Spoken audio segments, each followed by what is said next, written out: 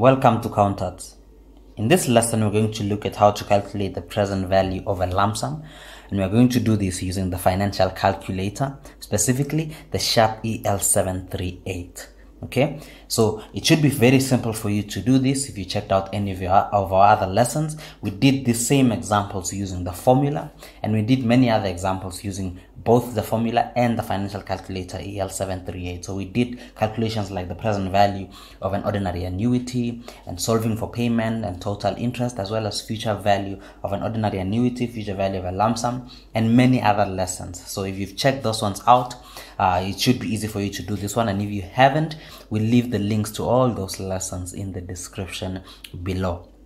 But how do you do this? Well, first thing you'd want to do with your financial calculator is to clear the memory. Okay, so I press second function, and I press here where it's written mode. On top it's written CA, which stands for clear all. So mode and then clear all. Alternatively, if you want to clear your entire memory, like to reset, you press second function, and then you press here where it's written alpha, because on top of it is written memory clear, and then you press 0, and then you press 0 again to confirm. Okay, otherwise, if you forget that or it's too long, at the back of your calculator there is a reset button which you can use something to press, and it will reset all your memory for the financial calculator. Okay, so let's get into it. The first example says John wants to have 120,000 Rand at the end of 10 years in order to buy a filming camera. He wants to invest it in an account that earns 8% interest compounded annually. So the question is, how much should he invest today in order to achieve this goal? Okay, so the first thing that I always say when we are doing this kind of calculations is to pay attention to the compounding, because the compounding is very important. It affects your interest rates and it affects your number of compounding, and as a result it will affect your results. Okay, your answer, what you're trying to calculate. So here, what are we focusing on? Well, it says it's compounded annually. So if it's compounded annually, it's actually very easy for you, because in your financial calculator, the default compounding is annually. So you don't have to do anything in your financial calculator. Okay, so you just have to put whatever you're given at face value over here. Okay, so the first thing that you want to do is to put the number of compounding periods, and the number of compounding periods is 10 years. Okay, because it's only compounded once, so it's compounded annually.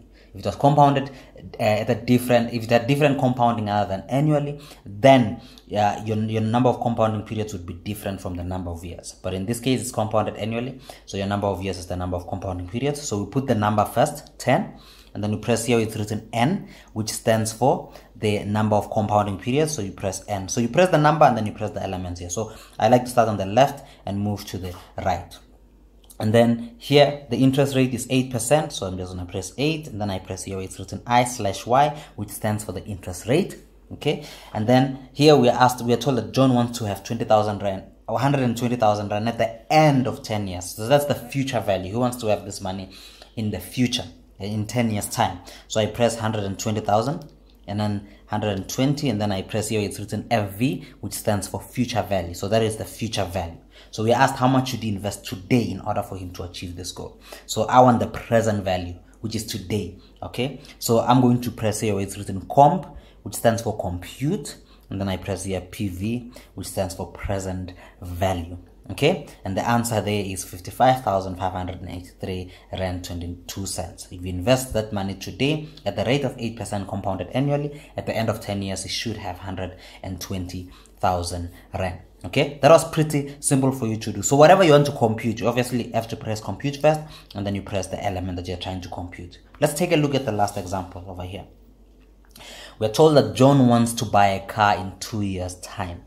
He wants to know how much he should deposit into a fixed account offering 11% per annum, compounded monthly, in order for him to buy a car worth 200,000 Rand. Okay, so here John wants to buy a car, and it's in 2 years' time that he wants to buy this car.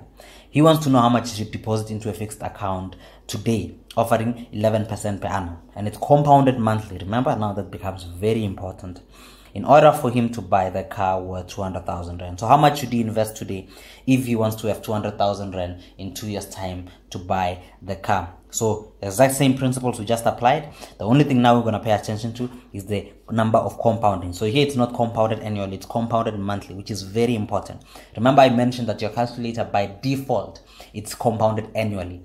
So now there are two ways you can do this calculation, okay? The first way is to do it manually, and the second way is to first tell the calculator that the compounding is monthly and not annually as it is default. And then once you've done that, you can now input the figures and the calculator will calculate it for you. So I'll show you both ways. We're quickly going to do that. The first thing you want to do, like I mentioned earlier, clear your memory. So I press second function, mode, which is clear all.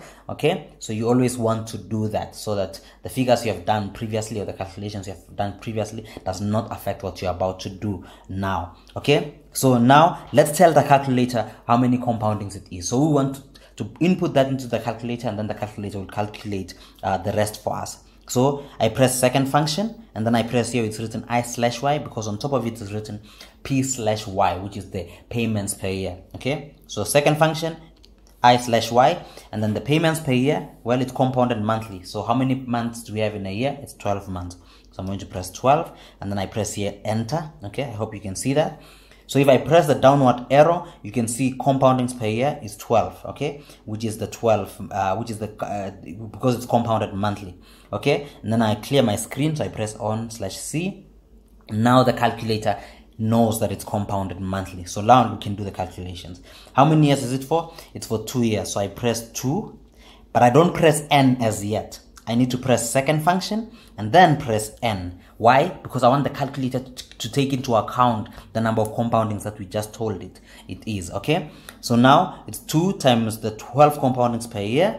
Okay, it gives us 24, and then you press N again to confirm that is it. Okay, so always make sure you do that. If it's compounded more than once per year, first tell the calculator how many compoundings it is per year, which we did, and then you now press the number of years, second function, N, and then you press N again to confirm. So okay, so that's 24 compounding periods. Okay, and then the interest rate is 11%, so you're just gonna put 11% as it is. Okay, you just press 11 and then you press I/Y, because the calculator already knows the number of compounding, so it has taken that into account.